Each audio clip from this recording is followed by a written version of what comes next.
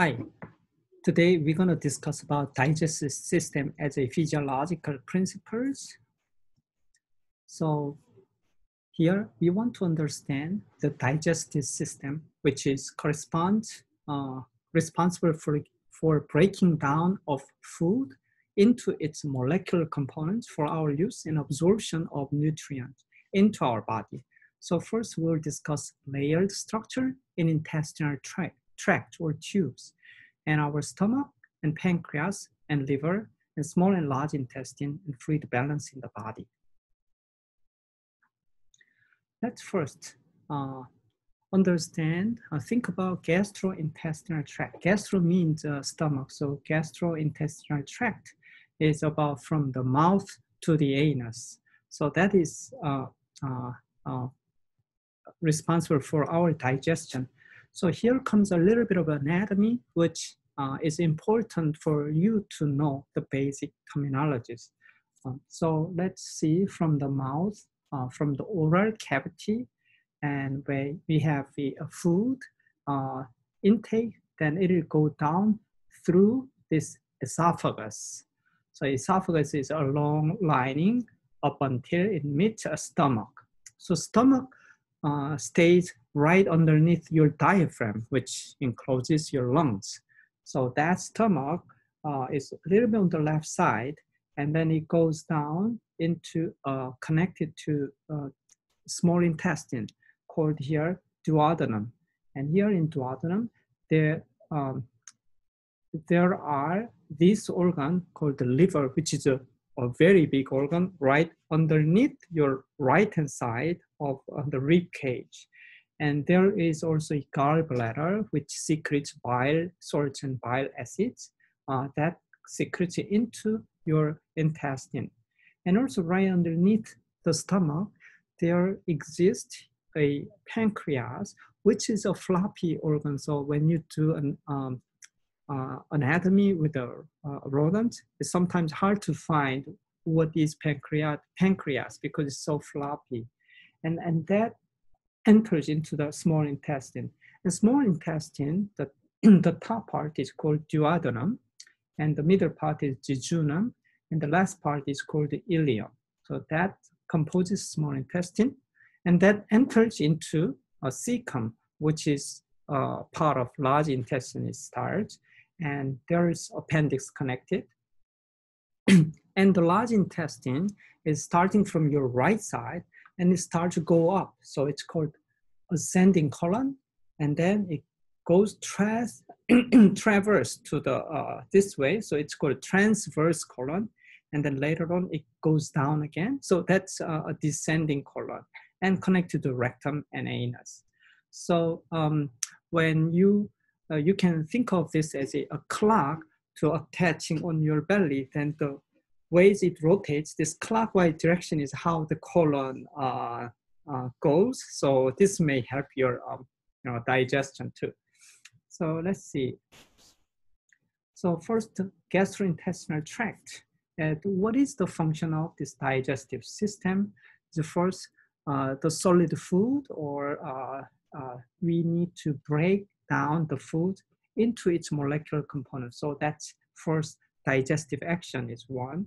And the other of this digestive system's function is a storage, and for store the food and controlled emptying and mixing and secretion, such as enzymes and digestion and absorption into our body.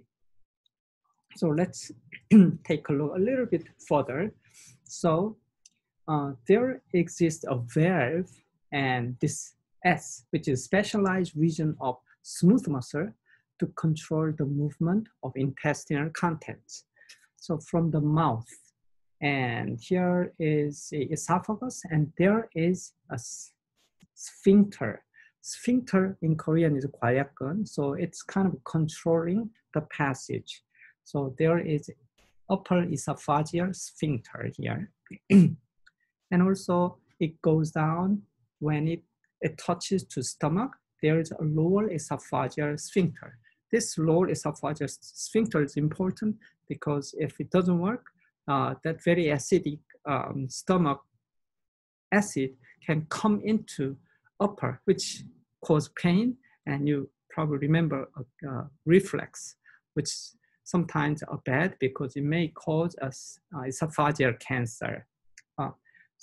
And then in stomach, and you can see stomach into the small intestine, especially duodenum area, there exists a pyloric sphincter. And when it goes down through jejunum, ileum, and ileum to small and large intestine contains a bacterial flora, and small intestine doesn't want that. So there exists this ileocecal sphincter, which prevents a backward reflex and prevents bacteria flora coming back into our small intestine. And ascending colon and transverse colon, descending colon, and it goes to rectum. So, and in the rectum and anus, so in the anus, there's two types of sphincter, which is internal and external sphincter. Internal is involuntary, and external sphincter is voluntary. So you can think of it when a person poops, defecate. Sometimes it's in our own will, but sometimes when you're sick, sometimes you can see there's an accident. So digestive tract is when in anatomy, so we can start from this upper esophagus until the anus. You can take it out, and guess what? How long does it span? So in fact, mouth to anus is very long. It actually is almost 8 meters long. So that's amazing length. And there are a couple of glands, a salivary gland, esophageal sphincter, and pyloric sphincter, which connects stomach and duodenum, ileocecal sphincter, ileum to colon, and internal and external anal sphincters. And this sphincter is not only in this big level, there's even microscopic sphincters exist. For example, our blood distribution from the heart and its business end is each tissue that microscopic blood vessel called capillary. That's where this nutrients and oxygen and CO2 exchange is happening by diffusion. And that little capillary has to be also, the flow has to be controlled. And so people discovered that the name is called precapillary sphincter, which is at the front of the capillary. There is a smooth muscle sphincter exists, and it controls the blood vessel.